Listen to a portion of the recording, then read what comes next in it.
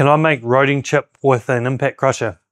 My name's Bert Hart from Equip2, and today we're going to talk about producing roading chips and how to produce them. So the traditional way of meeting these specifications, which means 5 broken faces on the stone and the grading, so making sure we hit our grading sizes. Traditionally you run it through a jaw, which is our primary, then through a cone crusher, which is our secondary crusher, and then through likes of a Barmac or a VSI, which is our tertiary, and gives us the shape index that's required for that chip. Now in this scenario, we've achieved it with one machine, and as long as your material is sized to the 200 to 250 size, no larger, then we're easily capable of producing it with one machine. If it's larger than that, is just putting a pre-crush or a jaw in front of that. So the way we're able to achieve that with the keys tracks is, number one is the speed of the rotor. So these can go sort of circa 42 meters per second. That's the tip of the bars. Whereas traditional is around about 33 meters per second. And that's what we saw on a target when we're doing like a road base or a GAT 40 or 65. So the speed can help a lot in the shape index and throughput. And it also, because of the way the keys track rotor is shaped, you can see it's more of a square rotor.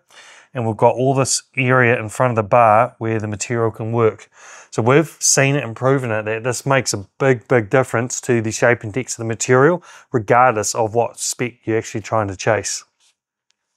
So we've got a primary apron, and that's where your primary action's done. A lot of the primary of the crushing is done in this area, so more area up in here the better. And then we've got our secondary apron as well. So most of the time we're actually able to achieve that broken face and the shape index with these two breaker aprons. Now if you're still struggling with that, we've got one operation in a river shingle application, and that's got a 3rd milling beam. So that's just giving us another chance to create maybe a little bit more dust and increasing that shape index. So if we talk about cost per ton, if we can get away with just one unit to produce that, yes, the wear is higher, but we're saving 3 diesel engines.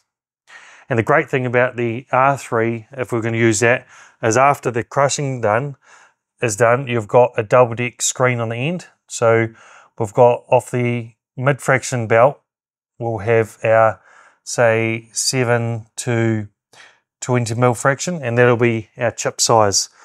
And then off the fines belt, off here will be our PAP 7 or dust, so 0 to 7.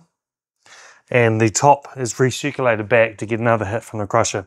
So I trust that helps, and helps understand on how an impact crusher can actually produce the right shape index material for a roading chip. Thank you.